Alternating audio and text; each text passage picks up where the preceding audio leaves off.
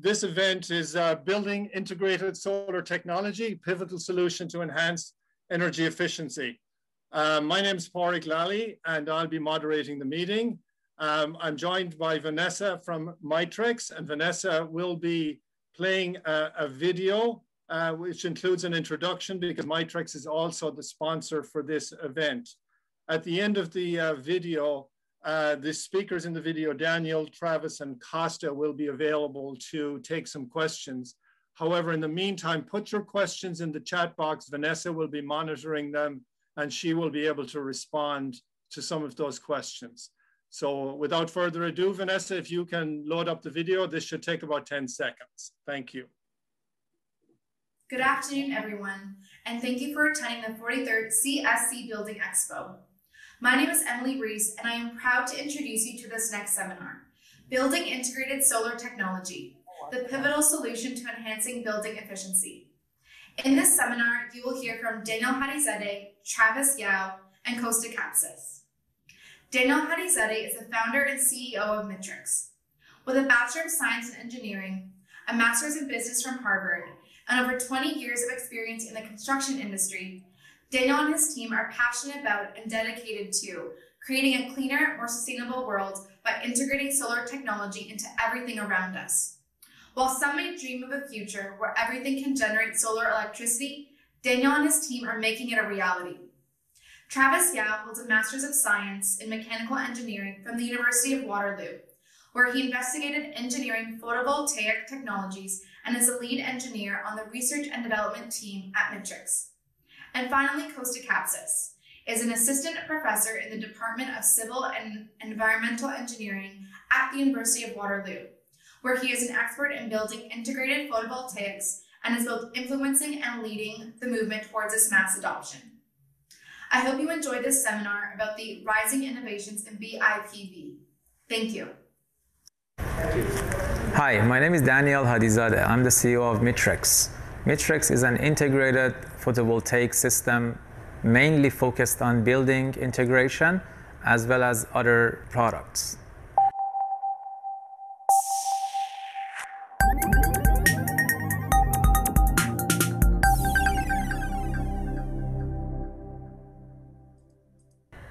With over 40% of gas emissions globally coming from transportations and building, we made it our mission to come up with products, develop, design, and mass-produce products that they can reverse these numbers and bring us back to the levels that are sustainable. The 40% comes from mostly vehicles, transportation, and generally the buildings that we have.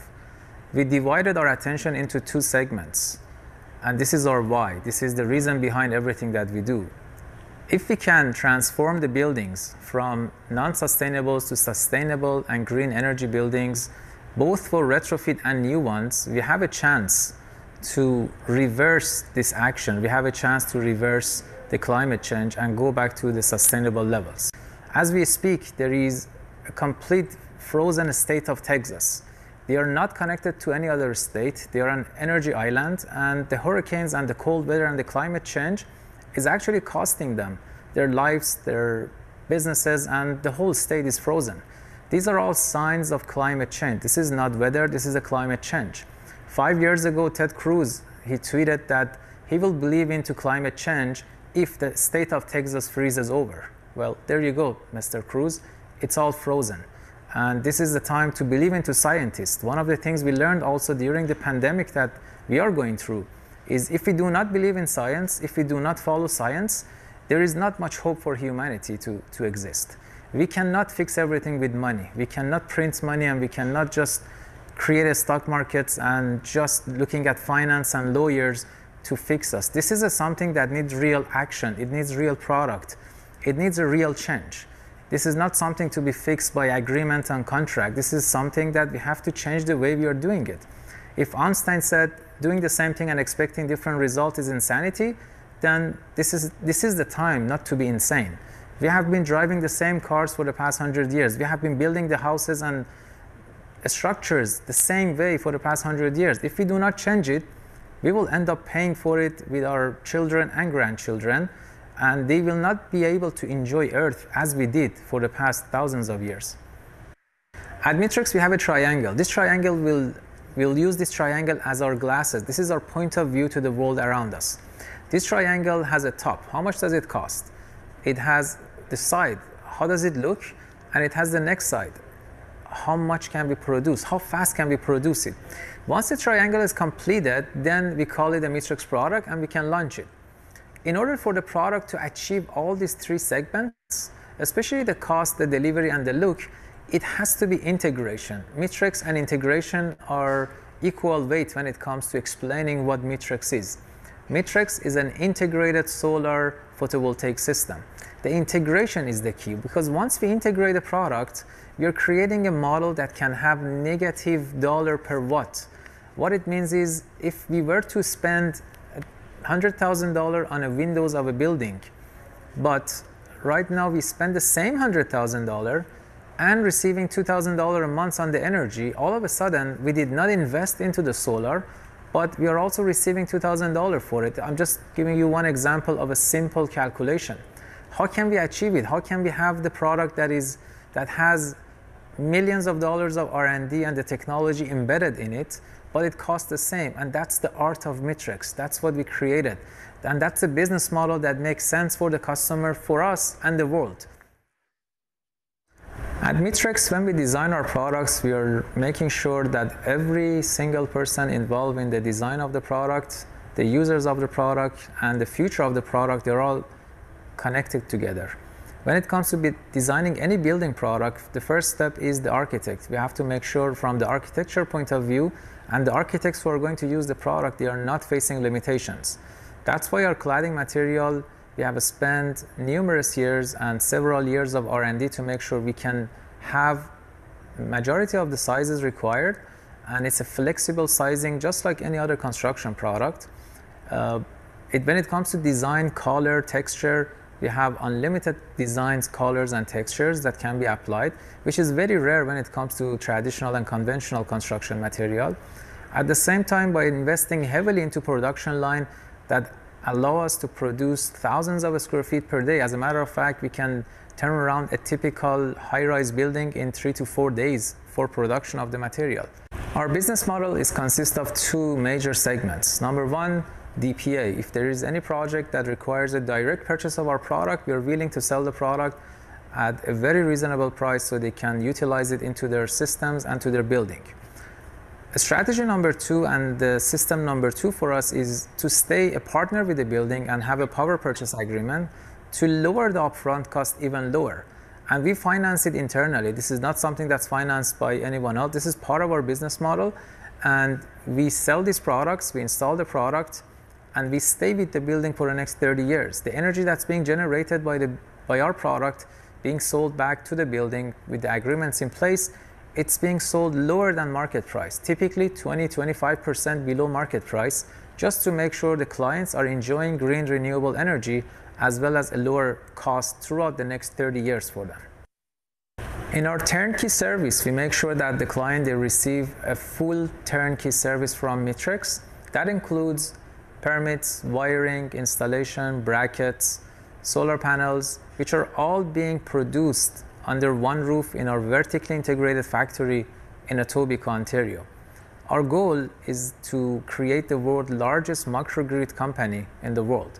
And that goal can only have three winners: the consumers, the earth, and us. We don't want anyone to lose in any aspect of the deal into this transaction, from the cost view, from the global sustainability point of view, from the installation. Everything is done in a manner that everyone is winning, and at the end, the only thing that we are receiving, if you look at it from outside, is energy that we are getting from the sun. That's what's the only free item within our scope. That's what's making our business model make sense. It's the sun. And as long as the sun rises every morning, we can keep doing this business and we can keep turning the wheel until we get to a point that we live in a society, we live on a planet that's all renewable energy, all being recycled, and the carbon embodied in the material is at the lowest possible level. One of the difficulties of innovation and innovating new product in construction industry is implementation. It might be a great product in a lab or in a production line, but it has to be implemented into a building. In order to do that, a lot of products, they fail in between because they don't have the proper integration or the API to connect themselves to the building. At Mitrex, we look at this puzzle in front of us, which is the construction world, and we see the missing puzzle. All of our products, they have the outline of that missing puzzle, so we don't need to change anything in our building. The architects, they don't need to change anything. The builders, they don't need to deal with new difficulties or complications. Anyone on site, they don't need to deal with anything new. It's all on us and how we integrate them already in our production line. When the product arrives on site, everything is done. It comes as one single module which has integrated solar, and it's ready for installation by our certified and trained installers on site. We look at this puzzle, we shape our shape according to the missing piece of this puzzle, and we just plug it in. Once we plug that in, the building is complete, the construction is complete, the architecture is complete, and it's all embedded into our system. And that's the technology of Mitrex. One of the ways that we look at our product line and we look at how do we achieve the next level is by looking at nature. We have 2 trees in front of our office, and every time I look at them, I can see the leaves on these trees, especially in the springtime. And it's always amazing to me that these trees, they are producing everything internally. The leaves, the roots, and everything is integrated. You don't see a tree with a source of energy like a solar farm next to it to produce energy. It's all integrated into the leaves. They use the sunlight, they break the CO2, they use the oxygen, they send out the oxygen, and they use the carbon to create the body. If you have a plant and you're looking at your plant, you just have to water your plant and give it enough sun. The soil is not being transformed into the fruits and to the leaves and to the body of the plant. It's the carbon. Basically, the trees are growing out of thin air. Once we have a tree or we have a plant, every time we are looking at those leaves, they came out of thin air. They didn't come from the soil or the sun. They use the energy of the sun to break the CO2 and create this fruit or anything else that we can consume. That's the beauty of nature. Our buildings should be the same. Our buildings should be self-sustainable. They should be completely integrated. And we do not need to have a power line or the grid down the road in the future that's going to send the energy to our building and create pollution somewhere else. This should be all integrated, self-sustainable, and that's our goal in Mitrex. Our goal is really to create a building that's as good as a tree, that's as efficient as a tree. The future of Mitrex is actually getting more clear to us. We can see the future. Now, we have products that are for military application. We have products that are for building integration. We are working on products that are for infrastructure, roads, and the future of Mitrex is actually clear. Mitrex is going to be the world's largest microgrid energy company with a variety of products that are being integrated into different market segments. One of the goals that we have is to lower the cost of all these products. As I said in the beginning, we are looking at a triangle. How do we lower the cost? How do we make them look better? And how do we produce them faster? These 3 goes hand in hand. Our fully automated lines, we have done our factory number 1. We are working on factory number 2 to design and implement in the coming months. And our goal is to have fully automated lines to lower the cost and at the same time produce more product. These products, the more we produce them, the more positive effect we have on the global warming. This is the opposite of precast panels and aluminums. As we produce more precast panel, we have actually worsened the global warming. We are not helping it, we are making it worse. Our system is in the reverse. Not only we have lower carbon embodied, but also we have the negative carbon in the future. We are taking away the carbon. In the building industry, in the BIPV, our goal is not to sell products. Our ultimate goal is to basically deliver the product for free or close to free, install it on a building, and we just get paid from the energy. If the windows on a building are costing hundreds of thousands or millions of dollars, or the cladding costing millions of dollars, our goal is to be able to do them at a much lower cost, close to zero, and that's what we call it, product as a service or energy as a service, because our goal is to produce more renewable energy. And by doing so, we can have buildings that are completely off-grid. We are doing buildings that are completely renewable energy, source of renewable energy, and these are the buildings that will transform the way we live. In Canada, we have a goal to reach a net zero emission by 2050. At the same time, we have a goal to plant 2 billion trees by 2050. The only way we can achieve these numbers is electrification of our cars, which already started and a lot of great companies are working on it. But on the building industry side, the only way we can achieve it is, number one, change the regulation. When it comes to building new structures and new buildings, there should be new regulation. There should have enough power for the charging stations for those cars, and at the same time, the building itself should be a lot more improved when it comes to energy efficiency, when it comes to energy generation, and when it comes to energy distribution. From our point of view, microgrid is the solution. We don't need to put more push on our existing and failing power grid. We don't want to experience what Texas is experiencing, in the next few years. Microgrid would eliminate all those issues.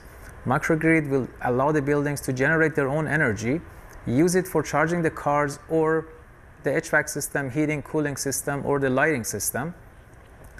And by doing that, we can access the retrofit market. The retrofit market is what's going to change the way things have been done in Canada. It's the first stage that government of Canada should engage in. Retrofitting the old buildings will reach that net zero emission goal by 2050. At the same time, as a simple example, if we do 50 buildings a year for the next 30 years, we don't need to plant 2 billion trees. That's equivalent of 5 billion trees planted. That's a lot more than the goal and the target. And that's not just stopping the emissions, that's reversing the emissions. That's what we are looking for. We are not looking just to stop. This is a time to reverse. If we do not take the carbon out of the air, if we do not use the products with lower carbon embodied, then we are basically going back to square one. If we continue with the same pace, there is no hope. The hope is how to reverse these emissions and how to go back.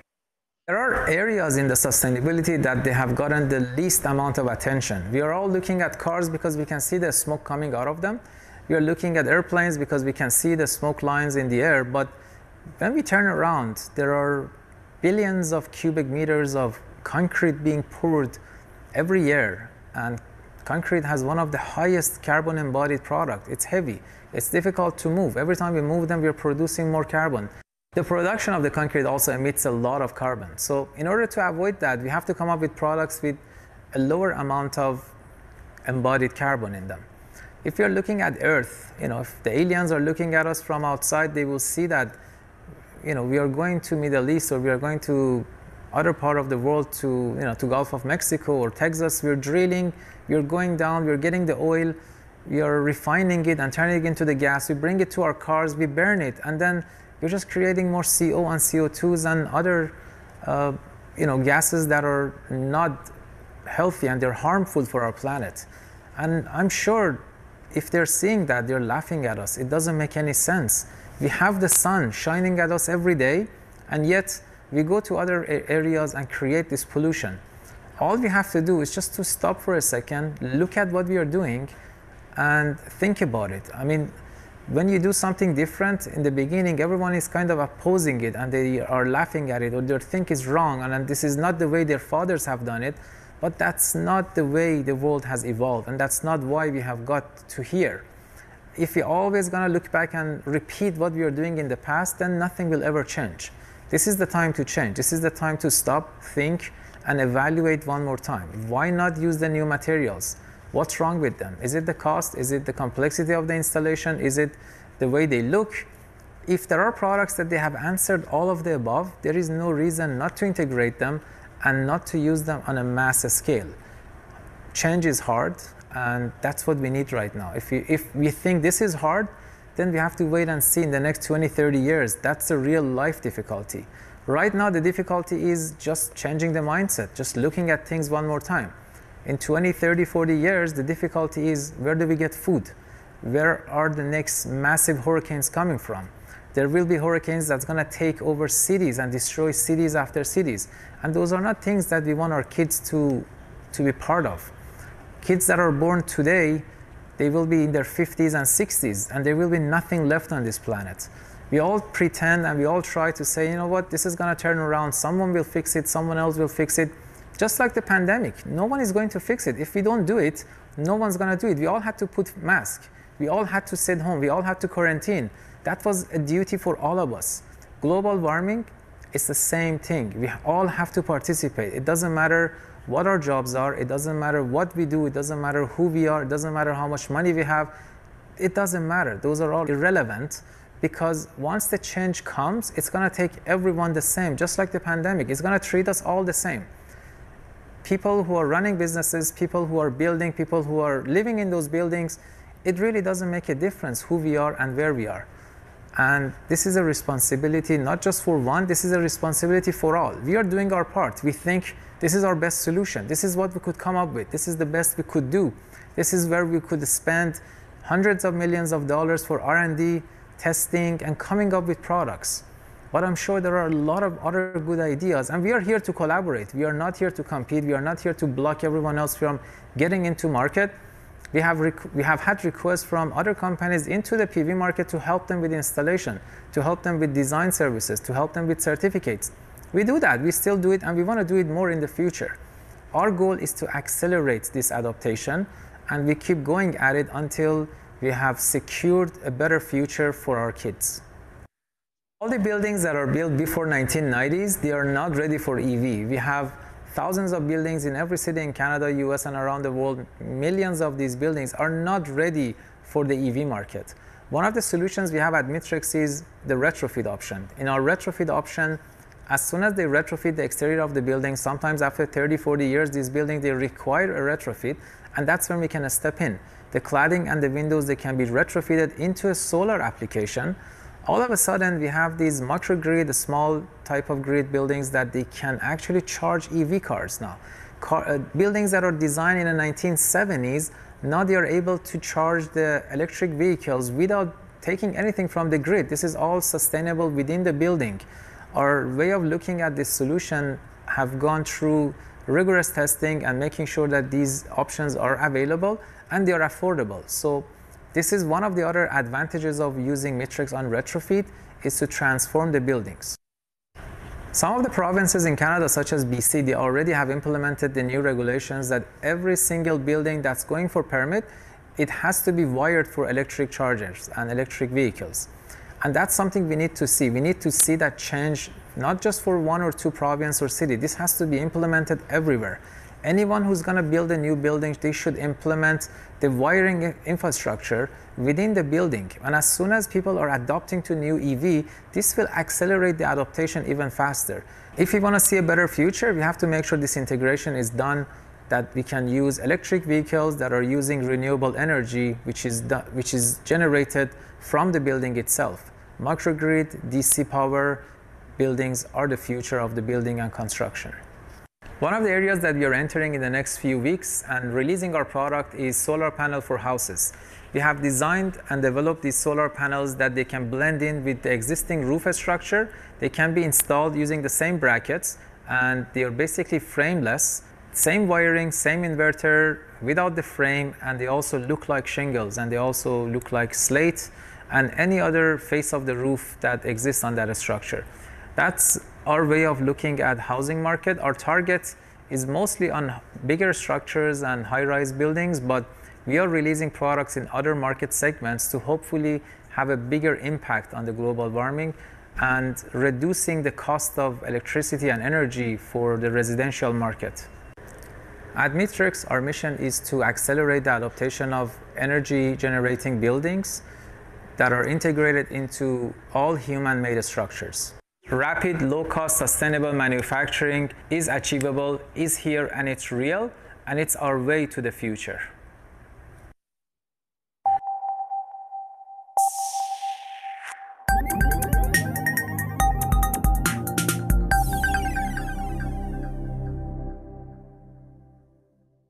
Hello, my name is Travis, and I lead the R&D team here at Mitrex. Today I'm going to be discussing the future of solar and how this plays into our company.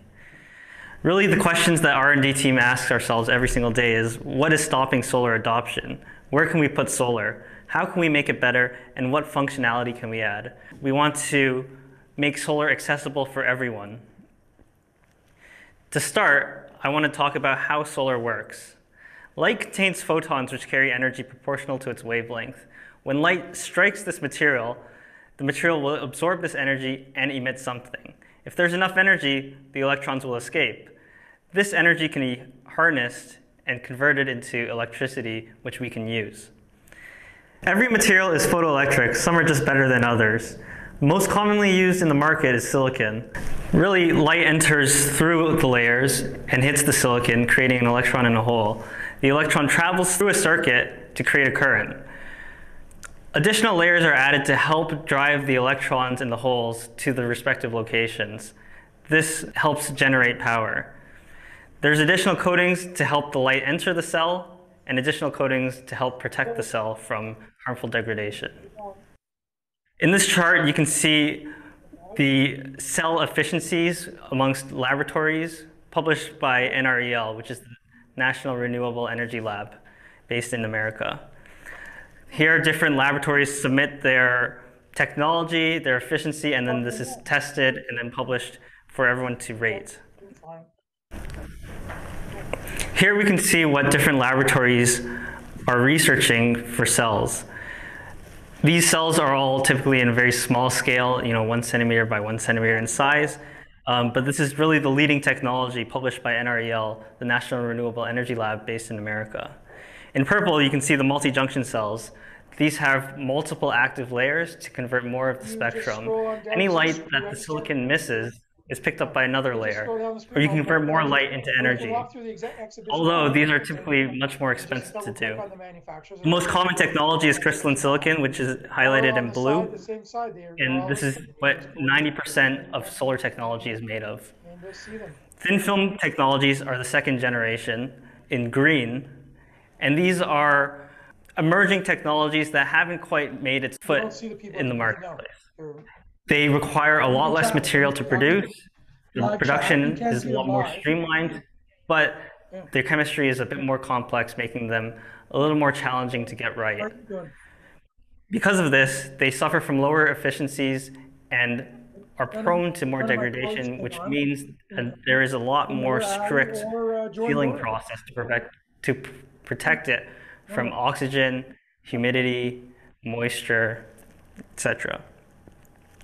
The final generation is the third generation in orange. These are emerging technologies really only seen in the lab, but the most interesting one is the perovskite. In the orange and yellow circle, we can see the most exciting emerging technology, the perovskite. Although not detailed in the chart, in 2009, it scored an efficiency of 3.9%. However, in 2020, it is 25.2%.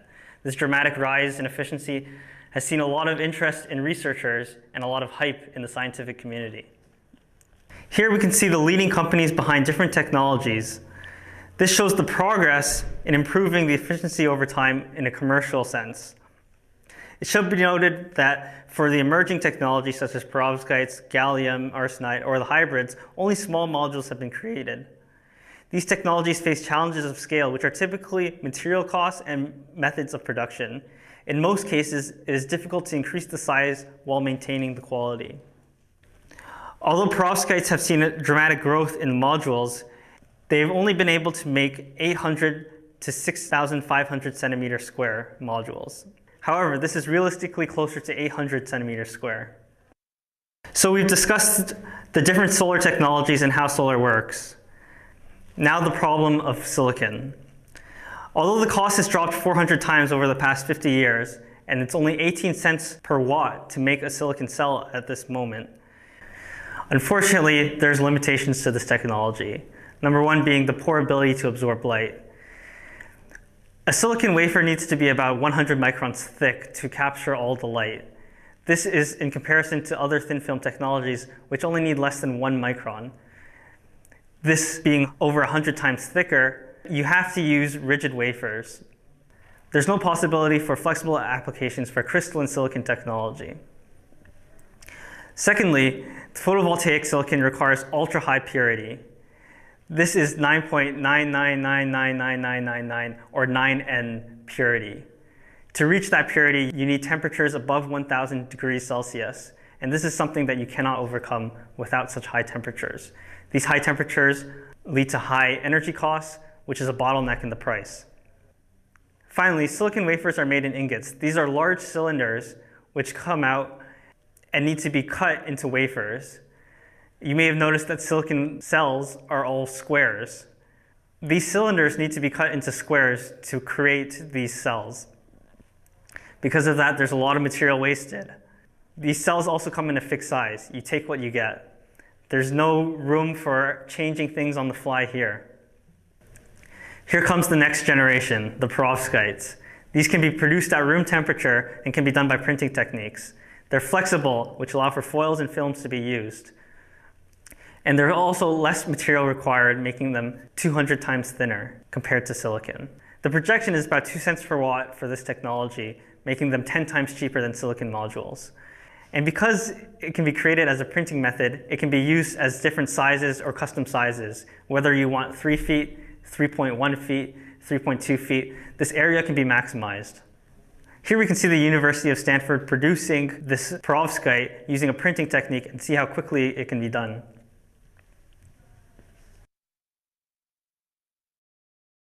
Because of the way perovskites are made, it's also open to unique optical effects. To create a module, areas of the film are scribed to create a circuit. In the red arrows, you can see the path of electrons flowing. Void areas allow light to pass through. These areas can be increased in size to change your transmittance or change your transparency. These layers can also be made thinner to add an extra layer of transparency, or cut into unique structures to allow light to pass through.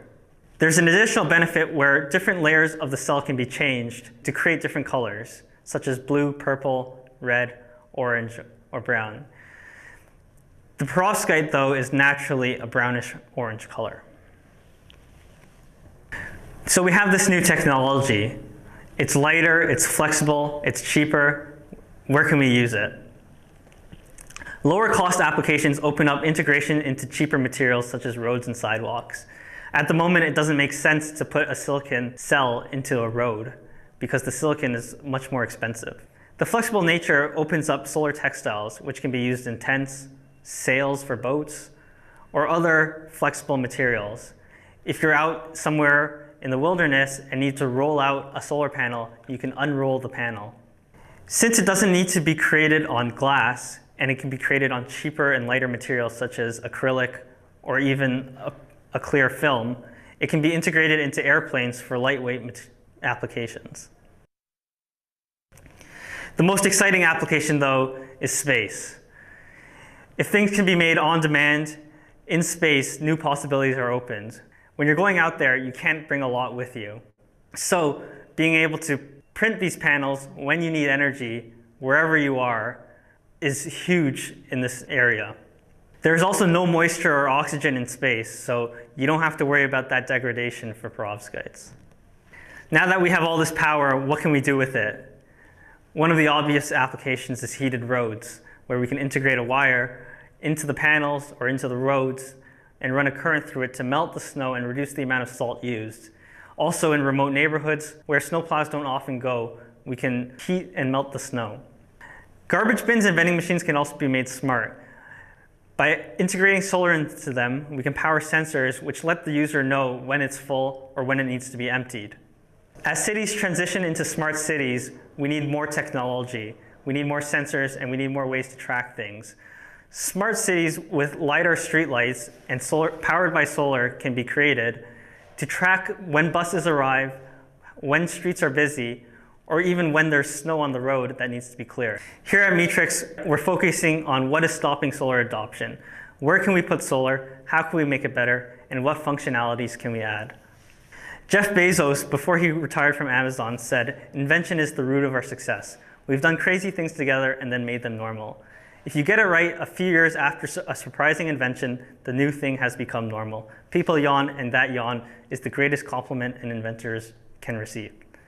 Here at Mitrex, we're trying to make solar normal, and we want to make it a part of everyone's life. Good afternoon. My name is Costa Kapsis, and I'm assistant professor at the University of Waterloo under the Department of Civil and Environmental Engineering. Today I'm here with you to discuss on building integrated photovoltaic systems through a different lens, through a global lens of International Energy Agency, IEA Task 15, which is an intergovernmental panel of 17 countries that focus on research, development, and deployment of photovoltaic in buildings.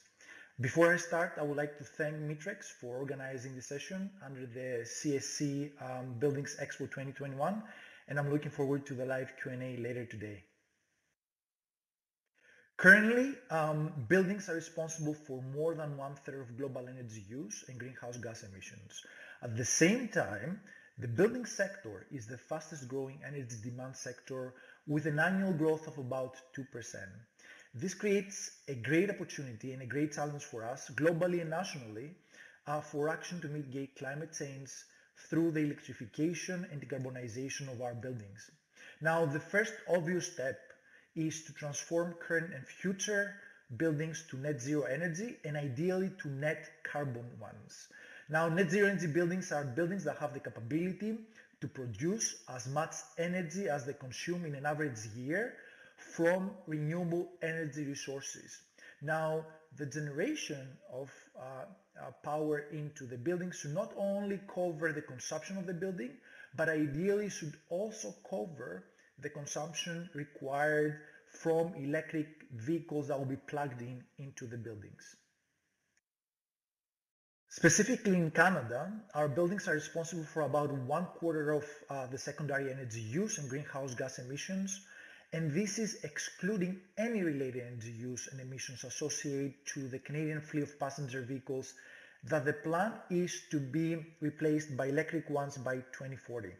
These electric vehicles are going to be partly charged through our buildings.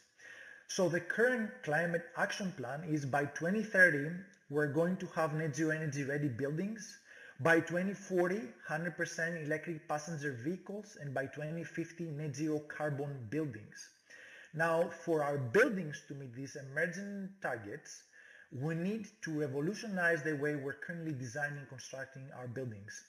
Now, this revolution extends beyond buildings to the power infrastructure, where a smart grid will allow the energy transactions between power generating buildings, electric vehicles, and the utilities.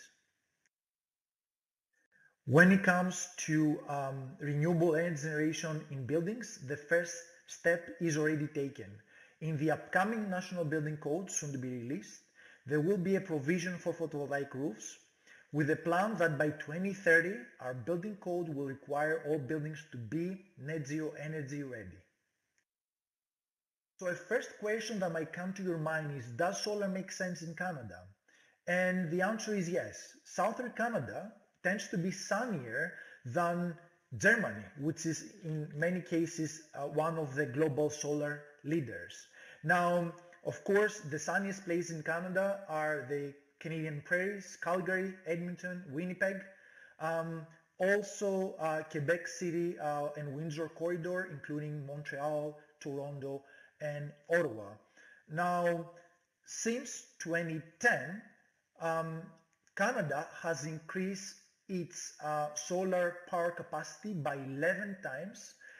Nearly half of that is being installed in Ontario, here represented with the orange bars. At the same time, the price of photovoltaic systems, and that is everything including components, materials, labors, licensing, has been reduced by 80%. So when it comes to design and construction of buildings, in many cases, it makes financially sense to incorporate photovoltaic technologies. Now, there are two ways to do this. You can either integrate photovoltaics aesthetically and functionally into your building, also known as building integrated photovoltaics or BIPV, or you can add it on top of your existing building envelope. For the case of a BIPV system, suddenly your photovoltaic system provides additional functions than just generating electricity for your building. It can be your primary weather barrier. It could provide shading, daylighting if it's your windows, thermal insulation if it's part of your rain screen or curtain wall spandrel. It could, if designed properly, can provide a noise protection as a noise barrier, fire protection, but also adds into the aesthetics of your building. While in the second case, where you just have a photovoltaic system added on top of your existing envelope, then in this case, your system has only a single function, and that serving function is to generate electricity. Therefore, if you apply BIPV into your building, then you can tackle several challenges with one technological solution. So here you see a conceptual design of a BIPV curtain wall system for a typical office building, where suddenly the different parts of your curtain wall are not only there to generate electricity and supply your building with solar electricity, but also have additional functions. They're reducing your solar heat gains and therefore impacting electric lighting, heating and cooling. If they're designed properly, they can impact positively the energy consumption of your building. It also has impact in visual and thermal comfort of your occupants. Therefore, it is key to understand as designers that when we're bringing that disruptive new technology called BIPV into our buildings, we have to rethink and set the way we're designing and incorporating these technologies in our buildings. After more than 3 decades of research and development, finally, BIPV is a mature building material.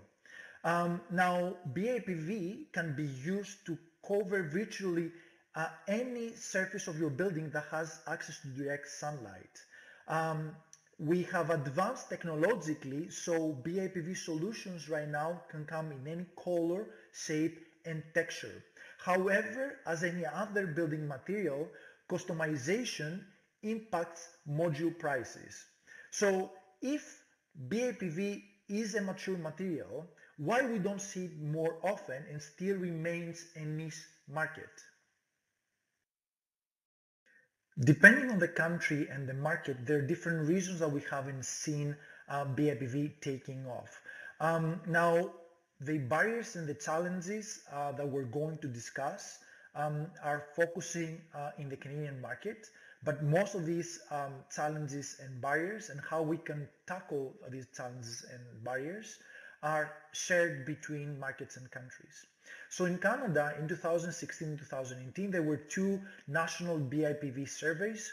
One was conducted by the business-led National Center of Excellence REMAP network, and the other one from Natural Resources Canada, where the objective was to identify the primary barriers for the widespread adoption of BIPV. And the 2 surveys reached out to building and solar industry professionals to ask them about BIPV technologies in the Canadian market. So when they were asked, the BIPV professionals, if they're interested to use these technologies in future building constructions, 98% of the professionals stated that they were somewhat interested to incorporate this new technology into their buildings. So this is a first simple indicator that the Canadian building market is ready to adopt BIPV. Now, the reasons why professionals will incorporate BIPV into their buildings could be different. Could be just because they want to make a green statement or a statement of technological innovation or maybe corporate social responsibility profile.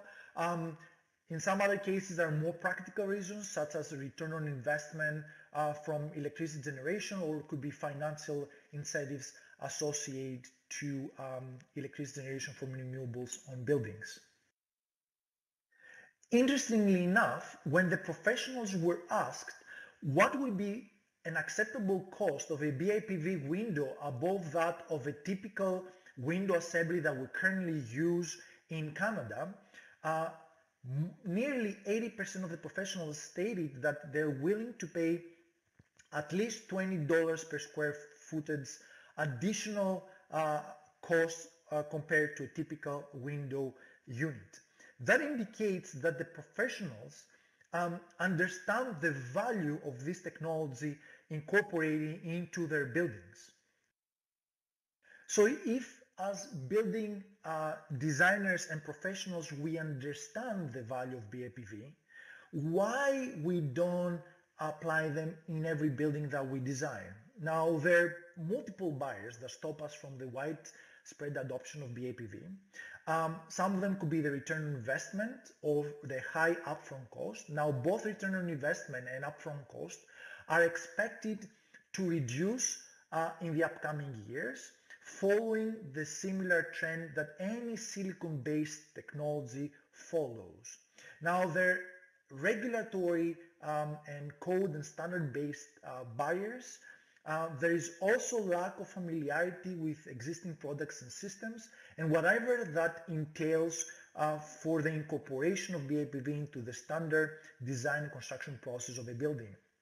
And of course, many professionals don't know how to incorporate these technologies. They don't have guidelines on how do we integrate these technologies into our buildings. So what can we do and what has been done so far to tackle these challenges? Regarding BIPV standards, in September 2020, the first international umbrella standard, the IEC 63092, with focus on building integrated photovoltaics, was published. Now, this first international standard is compiling the electrotechnical and building related requirements for BIPV, and we're currently in the process to adopt fully or partially this standard also in Canada. The standard set the general requirements for 5 typical categories of BIPV modules and systems. Category A and B is looking into roof integrated photovoltaics, accessible or non-accessible within the building, and of course this separation has to do with safety of the occupants within the building. Category C and D is looking for vertically mounted systems. Again, the separation that takes place is for accessible or not accessible within the building. And category E is looking to external integrators such as shading louvers or balcony balusters. So with this first BIPV standard, we're hoping that we set a paradigm for more BIPV standards to be developed and adopted, and thus overcome the current lack of BIPV standards and regulations. In addition, there are currently activities under the International Energy Agency, IEA PVPS Task 15, where Canada plays a key role on developing BIPV technical guidelines, best practices, and business models. Some of the key reports that we have already published under the IEA PVPS Task 15, that are all reports, of course, are available for free on the IEA Task 15 website, are the multifunctional characterization of BIPV that is looking into electrical, mechanical, fire safety, durability and reliability requirements for BIPV modules and technologies. A technical report on color BIPV technologies and the various aesthetic solutions that currently exist in the market, but also upcoming technologies that we're expecting to see in the market. A report on business cases, successful business cases on BIPV, but also an upcoming BIPV technical guidebook that will be published at the end of 2024, where we will lay out the best practices for different BIPV applications, from roofing system and case studies, successful case studies around the world, to facades, curtain walls and rail screens, but also the electrical design of a BIPV system to provide energy resiliency under extreme weather phenomena such as snowstorms, ice storms, heat waves and floods, situations where your grid can shut down. Now, a climate resilient building is inherently an energy resilient one, able to mitigate and adapt to critical short and long-term impacts. Now, BIPV are expected to play a key role to the transition from a centralized, carbon-intensive power generation to a distributed, resilient, and renewable generation. Hope to see you all at our Q&A session. Okay, that was a fantastic presentation. Thank you to Daniel and to actually all concerned, to Costa and Travis. If there are any questions from the audience, I'm looking up here. There was one question that came, what is this life cycle of solar panels? What impacts the time? And I think an answer came from Philip, said 30 plus years, dropped to 80% capacity after that. So anyway, Daniel, thank you so much for an awesome presentation. I think the attitude of trying to bring the cost down and make these things as affordable as possible, and also collaborating with other people is a fantastic attitude. So is there anybody, I have a couple of questions, but I'd like to hear if anybody in the audience would like to ask a question. Costa, I had a question with regard to perovskite. It seems to be like a game changer. Is that fair to say? Like in terms of, is the technology like right here, right now, in terms of cladding systems, etc.? Or is Daniel, if you're there, if you can respond? Hi, Travis here. Perovskites are still probably about 5 years away. Okay. It's coming, but we're not quite there yet. Oh, okay. Okay, sorry, Travis, thank you. The other question was regarding that, yeah, at the end, sorry, Costa was talking about standards. So that'd be a question in terms of, obviously, you're producing electricity, so the safety measures are in place. Are they for in case of fire or something like in a building? Is that something you could speak to? Yeah, so there are some testing requirement on any building cladding or any high-rise cladding that we have those certificates. There are testing for US and Canada, they're different. And we do have those testing and requirements. Okay, great. A question here again from Oscar. He said, what is the area panel rating efficiency of the system? So the typical panels that we have, they are 22% efficiency, just like any other solar panels. And depends on the design and the position, the efficiency could change, but it's the production and the output that's changing. The efficiency stays the same at 22%. And it depends on the color and option. We have a calculator on our website that we can actually play around and test different efficiencies and outputs. Okay, brilliant. Another question, will there be another solar technology product released for Mitrex? Yeah. Or what will be another solar technology product release? So as I understand it, like there's obviously the cladding technology and then for balcony or glazing type applications. Is that right, or am I right? So we are working on two aspects. One is different applications such as windows and roads and some other applications that we are working on. And the other one is working on different solar technologies. That will be a research base and it's taking longer, a few more years. But this year we are releasing 5 or 6 other applications and products just in 2021. Okay. Any questions from the audience? Stan, you always have tons of questions. I just noticed your picture up there. Hi, everybody. The one thing that I continue to find difficult is and I hate to use this term, but it's the fastest way, the ROI, the return on investment, depending on who your client is for this kind of technology, it's awfully difficult to get an agreement that it's the right thing to do. And I'm just wondering if any of our presenters have any sort of compelling data sheets that the engineering and consulting community could use to get by that hurdle. We actually do have an Excel sheet that we can use for the calculations. We can take a typical building. Let's say they are going to spend $2 million on the cladding with the precast. The same look, same application would be $1.5 million with Mitrex with the power purchase agreement. So we are not asking the customers to invest. And since they are not investing, there is no ROI. There is no return on investment because there is no investment. Now, if they decide to buy the whole system, they are looking at 300% return on investment in 30 years. We do